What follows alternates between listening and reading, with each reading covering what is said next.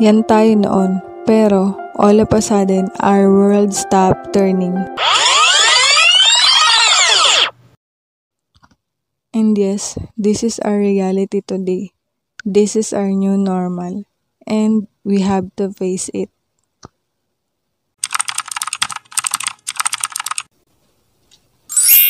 Hello, wonderful people! Kamusta po kayo? I hope you are all staying safe at home, you are well and fine. So, na-extend na naman ng ECQ pero maraming na-lift na, naging GCQ na pero may iba na modified ECQ naman yung pagbabago pero ganun pa rin.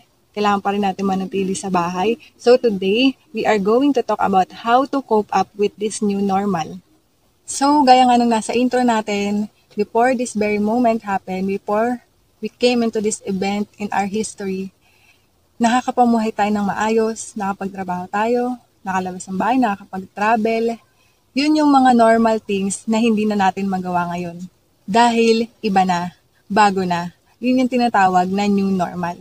So ngayon, bawal lumabas ng bahay. Kung lalabas ka naman, kailangan nakamask ka na lagi. Tapos hindi na pwedeng makapag-physical fellowship, yung mga friends mo, na makabanding physically, even yung mga loved ones. I know, mahirap. Yes, lahat tayo first time natin to. Wala sa atin yung nakaranas na nito before. So, I come up with these 6 practical tips on how to deal with this quarantine life. Yes, maaring isipin mo, malapit naman na ito matapos, patapos naman na ito. But who knows, diba? Who knows? At least, meron tayo nito, meron tayong tips na pwedeng maging guide. Hindi natin alam kung hanggang kailan to. Kaya I pray na makatulong to, ka-wonderful. So, let's begin. Tip number 1, do not isolate. Mahirap talaga na, syempre bawal nga tayo magkita-kita. Pero there are a lot of ways to connect pa rin, ka-wonderful. So, wag mong i-isolate yung sarili mo. Kung walang nag-chat sa'yo, edi ikaw yung mag-chat sa kanila. Ikaw yung mag-start ng conversations. Wag kang matakot na magsimula, connect sa mga old friends mo, i-reach out mo sila, kumustahin mo sila. Basta ang mahalaga, huwag mong hahayaan na mag-isa ka. Kasi pag mag-isa ka, you are prone to depression, prone to anxiety, kung ano pumapasok sa isip mo. And huwag mong iisipin na mag-isa ka lang talaga. Maybe mag-isa ka physically, but you are not alone. Diba? Andito tayo, pwede tayong kumonek, ang daming ways, Facebook, Instagram, video call, text. So, huwag mong isolate yung sarili mo, ka-wonderful. I-reach out mo lang yung mga reliable friends mo na pwede mong matawagan, pwede mong makausap. Tip number 2, avoid overthinking. So, ka-wonderful, you need to know that your mind is a powerful thing. And you attract what you meditate. So, ingatan mo yung isip mo kung paanong ginagawa mong healthy yung physical body mo, ka-wonderful, same way as your mind. Make it healthy. Huwag mong hayaan na maging basurahan yung isip mo ng mga negative thoughts. The moment na nakatch mo yung sarili mo na nag-overthinking ka na, nag-iisip ka ng negative na bagay, divert your mind in something else. Mag-isip ka ng ibang bagay, mag-isip ka ng positive things, i-meditate mo yung mga magagandang bagay na nangyari sa in the past.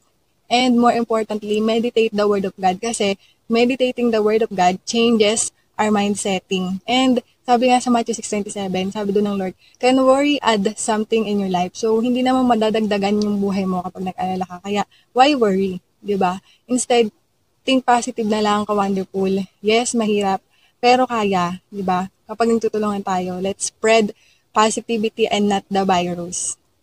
Tip number 3, keep yourself busy or do something. So, yun din. Kaya ka, kung ano-anong naisip mo, kaya ka nade-depress kasi wala kang ginagawa. So, you are more prone to overthink, more prone to depression kapag wala kang ginagawa. Nakatawa ka lang, nakanganga ka lang dyan sa isang tabi. Kung ano papasok talaga sa isip nun. Pero, keep yourself busy. Do something sa mga youth. Magbugas kayo ng plato, tumulong kayo sa gawaing bahay. Diba? Hindi yung mga ibang bagay iniisip nyo, dinedepress nyo yung sarili nyo, bata-bata nyo pa kung ano-ano yung mga pinag-isip nyo negative na bagay.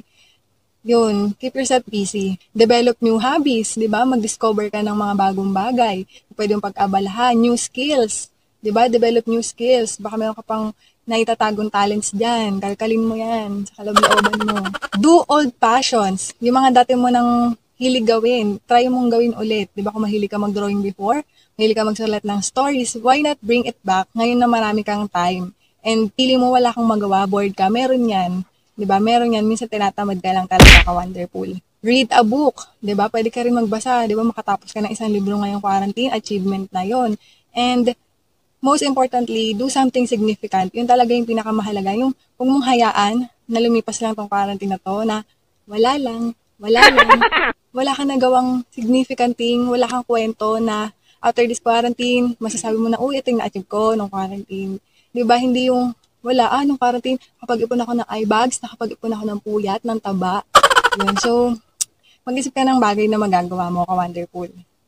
Tip number 4, pamper yourself. So, isa sa mga paraan para ma-deal mo tong season na to, na talaga namang nakakaburyong, maraming gustong-gusto na lumabas, pamper yourself, di ba? Gumawa ka ng mga skincare routines, yung mga dating hindi mo magawa-gawa kasi busy ka. Ngayon, may time ka na para magawa mo yun. Gawin mo yun, try mo yun, mag-movie date kayo ng family mo, mag-food trip ka, yung mga hindi mo naluluto noon, lutuin mo sila ngayon. And, sulitin mo yung moments na to kasi baka ma-miss mo. Di ba? Baka kung kailan tapos na yung quarantine, saka mo sabihin, ay, nakakamiss yung quarantine, ganito, ganun. Di ba? Sabi nga, seize the moment while it lasts. So, habang may pagkakataon pa, ipamper mo yung sarili mo. Di ba? Magpahinga ka. And, pasayahin mo yung sarili mo. Di ba? Mag-isip ka ng bagay na masasabi mo naman na pag natapos ng quarantine, ay na-enjoy mo naman to kahit paano. Tip number 5, recreate the things you miss. So, hindi rason yung quarantine para di mo na magawa yung mga ibang bagay na nagagawa mo noon. Yes, marami ka nang hindi magagawa ngayon, but meron ka pa rin mga bagay na pwede mong i-recreate ngayong quarantine. So, kung namimiss mo yung rumampa-rampa ng mga damit mo, edi mag-dress up ka. Di ba wala naman nagpipigil sa'yo, wala naman nagsabi na bawal ka magbihis. Di ba? Di mag-dress up ka, isang araw mag-dress up ka dyan, mag-makeover ka ng sarili mo kung gusto mo yun. Or, namimiss mo mag-samgyupsal, namimiss mo mag-milk tea, mag-DIY samgyup ka, DIY milk tea, gawin mo kung anong gusto mo. Nasa creativity mo lang naman yan, ka-wonderful. Nasa sa'yo yan. Paano mo i-deal tong moments na to, kung gagawin mo ba tong negative o gugustuhin mo na lang na enjoy na lang to and seize the moment. And don't get me wrong, hindi ibig sabihin na enjoyin is wala lang, hahayaan mo na lang to na yung iba nagsasuffer pero ikaw, what I mean is, seize the moment habang nandito pa to and gumawa ka ng bagay na makabuluhan and wag mo lang basta palipasin to. Sayang naman, di ba? Nandito na to. So, harapin na natin. Let's deal with it. And lastly, tip number 6, make the most of this moment. So, syempre, the best thing how to deal with this season is to make the most out of it. So, sabi nga, di ba? If you can't hold the rain, just dance in it. So, di natin ito mapipigilan. This is something unpredictable and something uncontrollable. Wala namang nakakita na mangyayari to. Pero andito na to, wala tayong ibang magagawa kundi harapin to, ka-wonderful, ng may tapang, na may courage, and may positivity. So, ilan sa mga ways to make the most of this moment. Una, magpahinga ka. Magpahinga ka, ka-wonderful. Di ba, baka naman, quarantine na nga, ang dami na nga time, pero puyat ka pa rin, pagod ka pa rin. Di ba? Di ka pa rin nakakabawi sa tulog mo. Di ka pa rin nakakabawi sa pagod mo. So, magpahinga ka, ka-wonderful. I believe it is also God's way of saying, magpahinga ka naman kasi. Next, bond with your family. So, dati, hindi mo namimit yung family members mo, hindi mo sila talagang nakakabanding, busy kayo sa kanya-kanyang buhay, nag-aaral, nagtatrabaho. So, ngayon, this is the moment, this is the time na ma-enjoy niyo yung company ng bawat isa.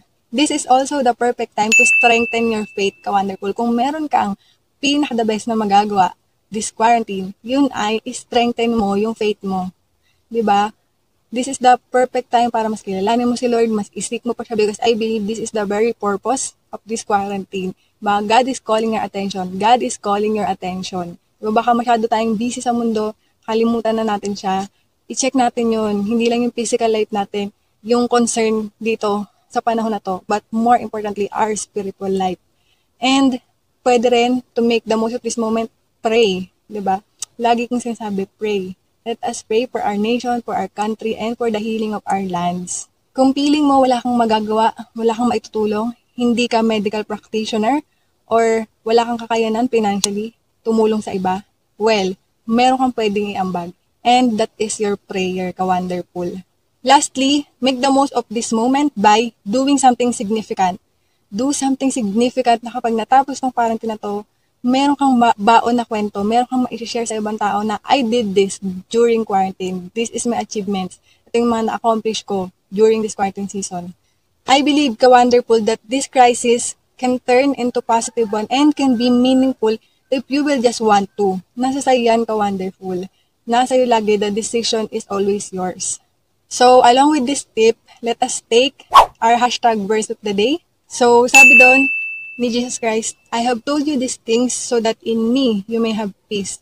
In this world, you will suffer so much trials, but take heart. I have overcome the world. Sabi ng Lord, He has overcome the world. So, we can only be victorious in this crisis if we will allow God in our lives. Claim the peace that comes from Christ. And ano't ano man na mangyari, you won't fear, you won't be troubled, you won't be depressed because you know that God is in control. Marami tayong bagay na di alam and there are so many things uncertain, lalo na sa mga panahon na to, but take heart lang, ka-wonderful. This too shall pass. Thank you so much for watching, ka-wonderful. Please don't forget to like if you really like this video and subscribe and click the bell button down below kung gusto mo pa ng more videos like this. I will be delighted to have you here with me in my wonderful journey.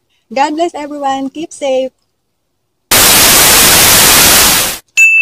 Shout out nga po pala sa ating mga new subscribers. 67 subs na po tayo. Thank you so much, ka-wonderful, for choosing to be part of my wonderful journey. Salamat din kay Crisel Solitarios. Thank you kay Jobilyn Legaspi, kay Edelisa Madasarte, kay Jane Cabanya, kay Jonathan Pag-Arigon, kay Rose Caracas, and sa aking mga blessings na sila Elisa Agapito, Danica Arevalo, and Nicole Tahili. Thank you so much for your unfailing support, ka-wonderful. God bless!